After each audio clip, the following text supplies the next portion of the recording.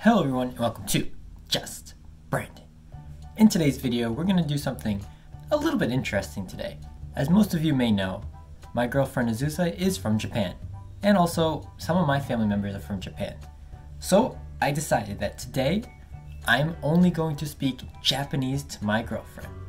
Now, my girlfriend definitely knows Japanese fluently, it's her first language. I'm also a little bit Japanese, my grandmother's from there, but in no way do I know Japanese. I only know like one word or phrase here and there, but I'm gonna try to use what I learn and only speak Japanese for the whole day. And who knows, maybe I'll learn a thing or two today about Japanese. But let's get to it. Japanese, let's go! So it's around 9 o'clock in the morning right now. I picked up Azusa very early this morning. She just wanted to come over and hang out today because we both have a day off. She actually went right to my bedroom and went to bed, so I'm gonna make some breakfast. I didn't really get a chance to say anything to her yet because she was so tired when I picked her up early this morning, so I'm gonna make some breakfast, and then after she wakes up, we're gonna start speaking Japanese.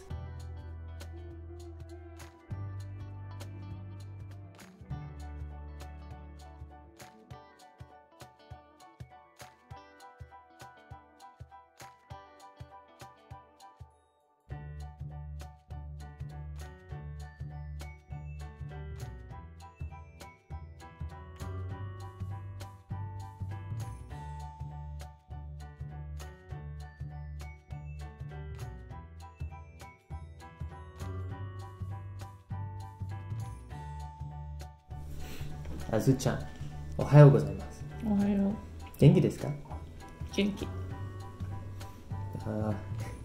ご飯の時間です。いえ。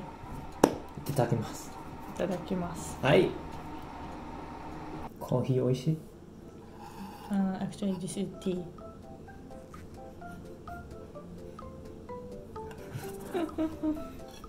これは私のコーヒーです。チョイス。乾杯。乾杯。What do we need to do today? 私は、これは私のシャツです。シャツです。ラ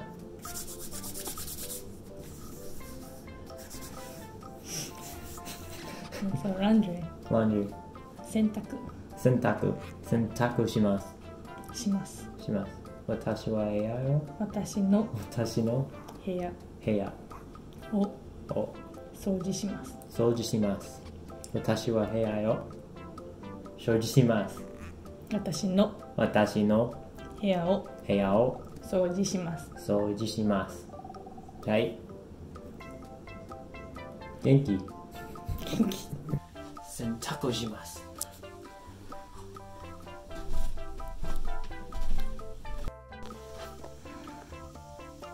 何してるの？お風呂行ってきます。さようなら。あずちゃん、私は超綺麗。ですよ。イェーイ。服、超綺麗。私はジム好き。ジム行ってきます。ジム行ってきます。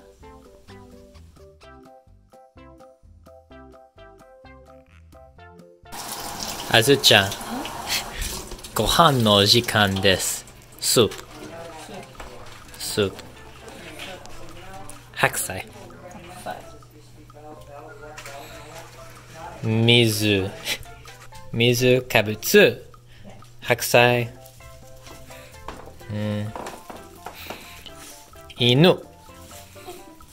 あずちゃん。何これ？もやし。人参。鶏肉。肉is meat. So, 鶏 is bad, so bad meat. 鶏肉。スープ。いただきます。すごいですね。So much もやし。初。but ちょいし。soup ちょいし。ごちそうさまでした。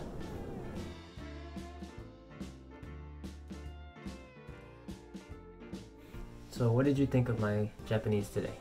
Not bad. Not bad? Not bad. Like you learn a lot. I think since I've been with you for the last year, I've definitely learned a lot more.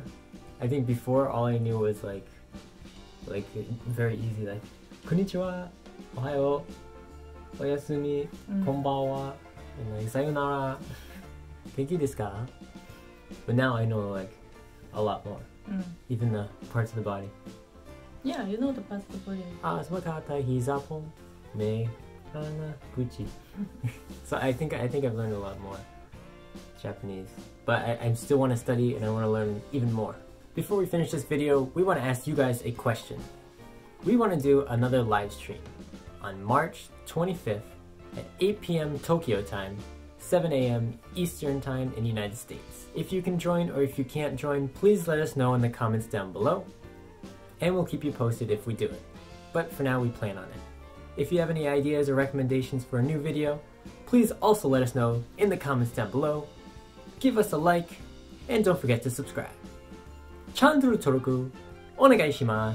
And remember, we are Hito.